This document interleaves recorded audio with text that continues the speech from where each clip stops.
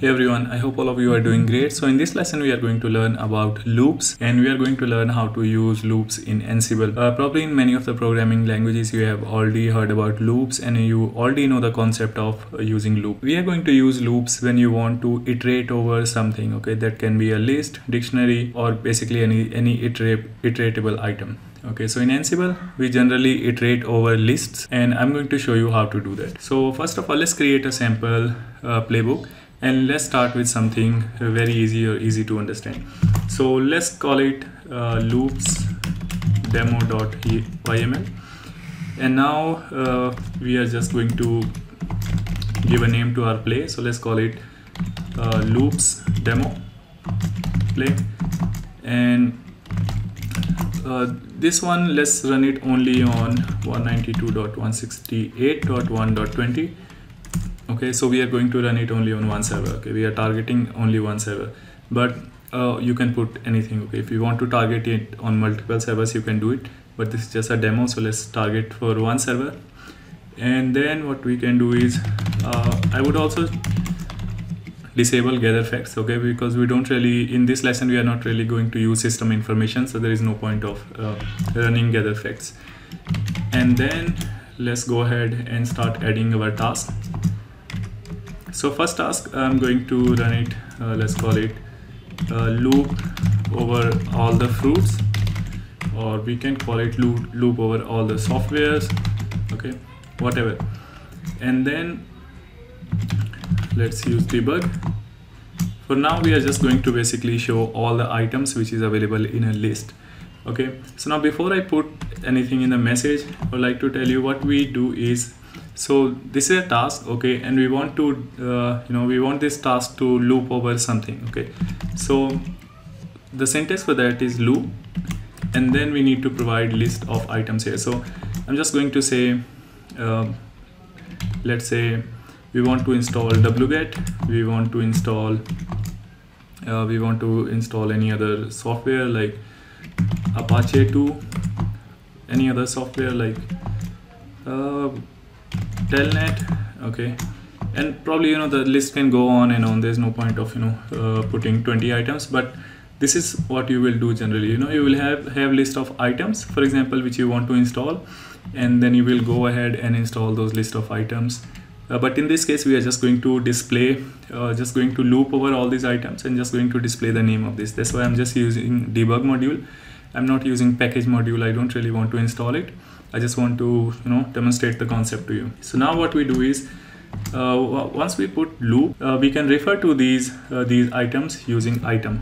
Okay, so this is how you loop over all the items. Now if you want to print something, you can do that as well. This is software, okay, and let's save it and run it.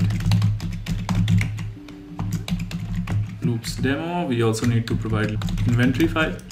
Okay, so here you see what has happened is it has looped over each of these items. So this is a software, and first software which it displayed is wget, second one is Apache 2, third one is telnet. Now let's open it up again. Now rather than putting these items here in the loop, what you can also do is, if you have a variable, for example, let's declare a variable and let's give a name to this variable like fruits, and under this variable we are going to put list of fruits. So let's call it apple.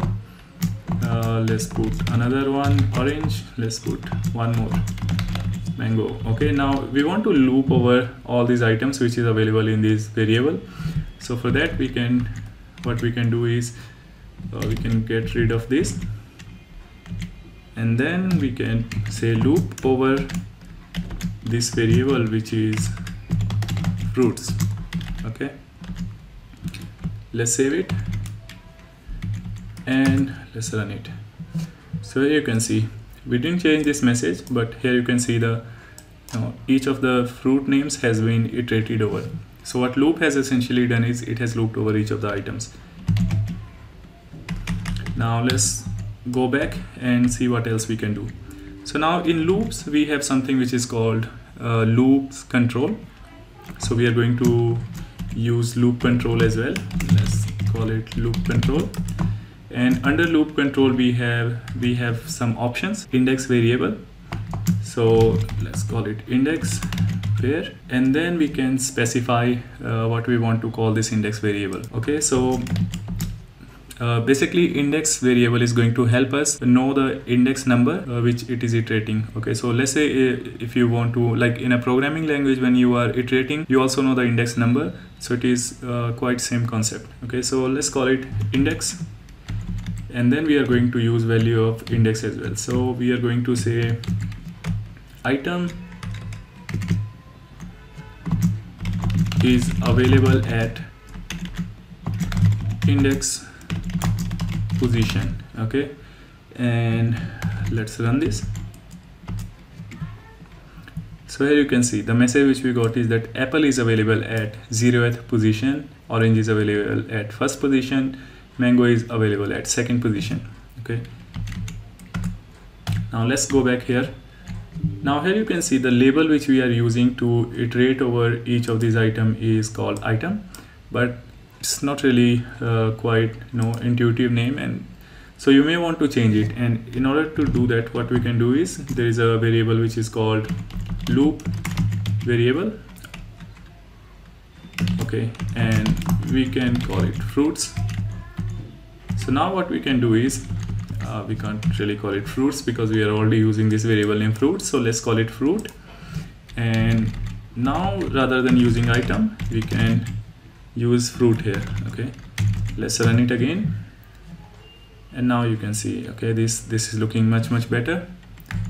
Now one more thing which we can do is let me show you the output again. Okay, so if you see, what is happening is for each of the item, what we have is we also have this something which is called label. Okay, so if you want to change this label also to something else, you can do that as well. Okay, and that also you do it using label. Okay, under loop control. So under label, let's say under label, what I want is let's say we want to use, I think it's not really a good example of showing label, but anyway, let's just put something.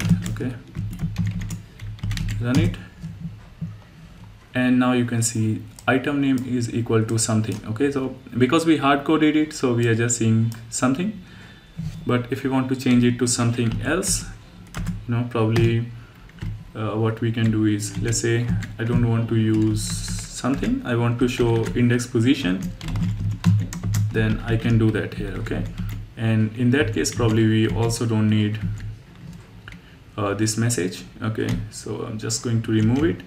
So we know it's fruit name, and in the label it is going to show us the value of the index. Okay, so let's run it, and here you can see item 0th is apple, item 1 is orange, item 2 is mango. Okay, so that's all about loops. This is this is all you need to know about loops. Now if you have any question, please feel free to write in the comment box. I'll be more than happy to answer all of your questions. And if this video helped you, do not forget to say thanks in the comment box, and you can also connect to me on LinkedIn or other social media platforms. So thank you so much for watching. See you again in the next lesson.